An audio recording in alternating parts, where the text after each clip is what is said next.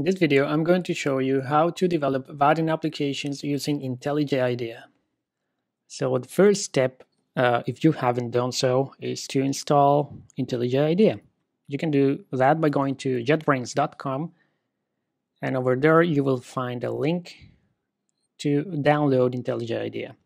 There are two editions of IntelliJ IDEA, a community edition which is free, and an ultimate edition that adds some extra features. For this video, I'm going to use the community edition.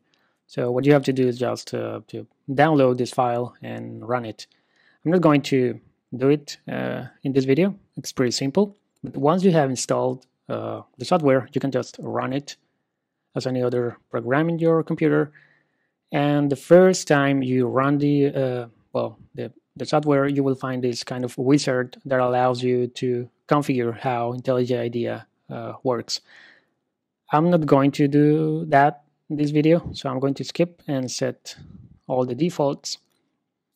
And there are several options to create a new Vaadin application with IntelliJ IDEA. The one that I find like the easiest one is just by going to vaadin.com and /download and copying this command over here, this Maven command. So you need to have Maven installed.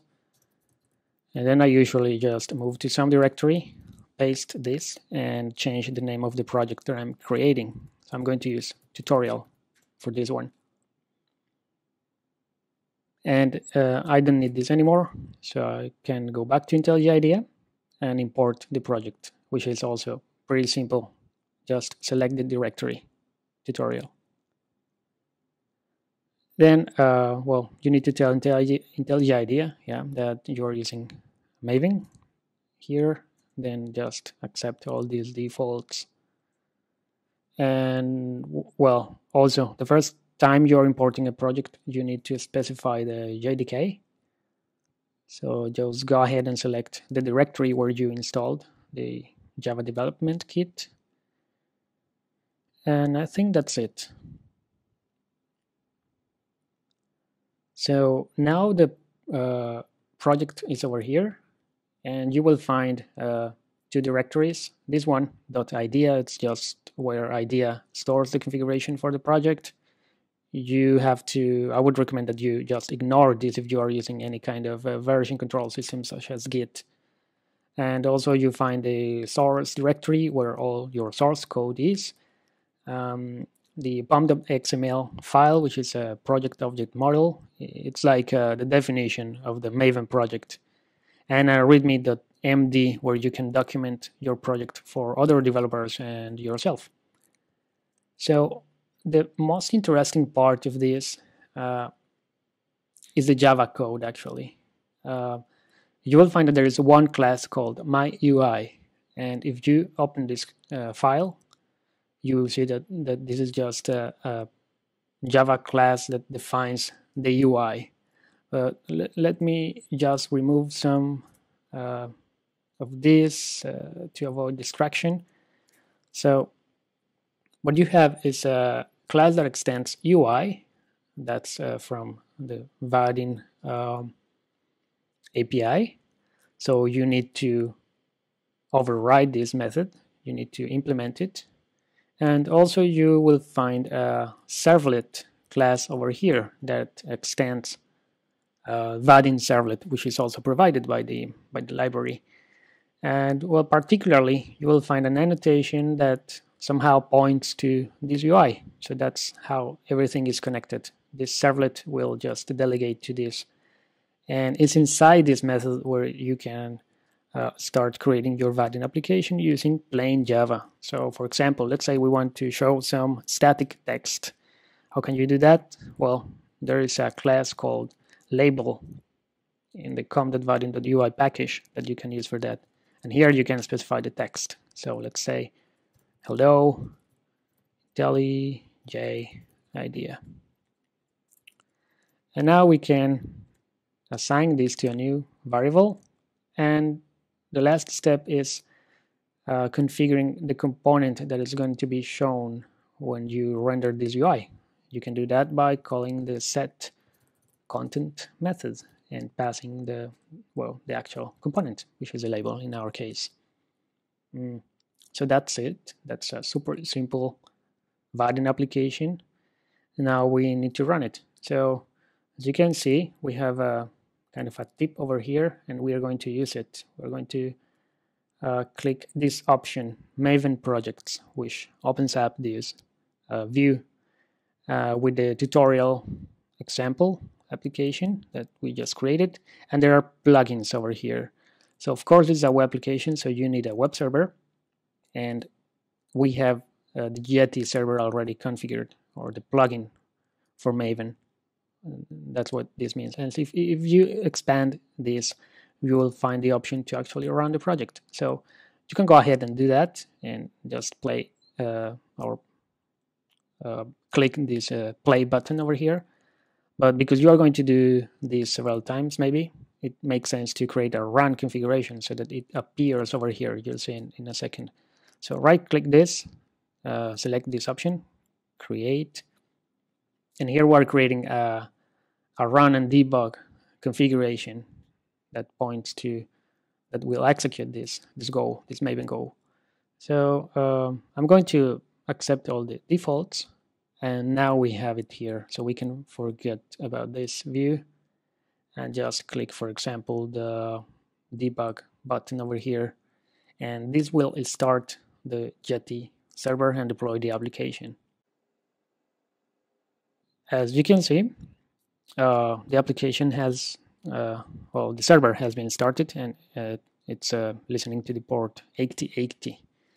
So we can go to localhost 8080, and there we go. We have the text that we wanted to show. So let's quickly implement something more interesting. So let's remove everything again, and let's say we want to show a text field.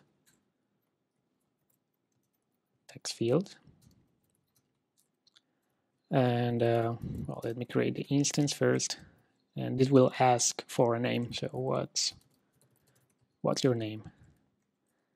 And then we want to use a button, for example, button, and let's use send as the caption of this button. And now what we want to do is to add these two components to this UI. But if you remember, the send content method only accepts one component. So we need something else right here that's called a layout. So in a layout, you can add multiple components. For example, there is a vertical layout. There are many others. Let's use this one. Layout equals new vertical layout. And you can add components into this layout. So either you can use the add component method and use one line of code to add each component, or you can use the add components method and add the text field and the button. Now we can use the set content method to say that the layout is going to be the component shown in this UI, which, well, contains the other two components. So let's stop the application and run it again.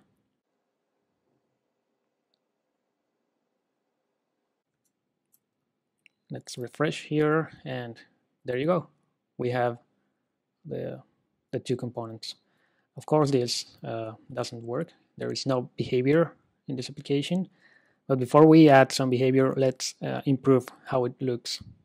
I want to add some space, some margin over here, and also some space between the components.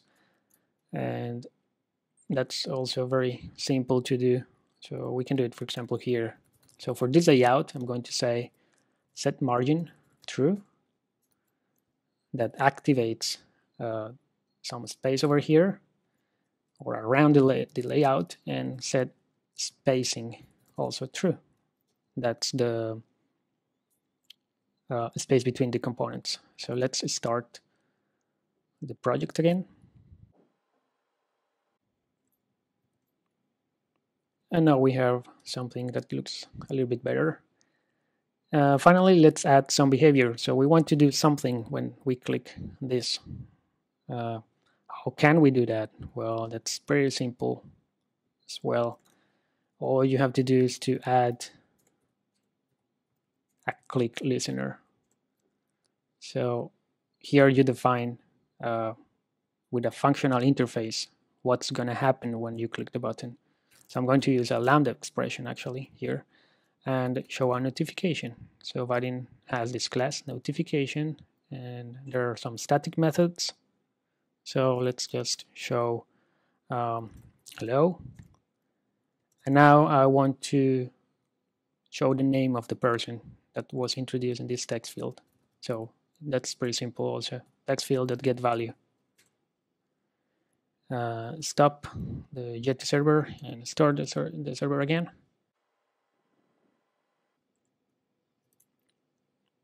And if I type my name here and click the send button, I have the notification.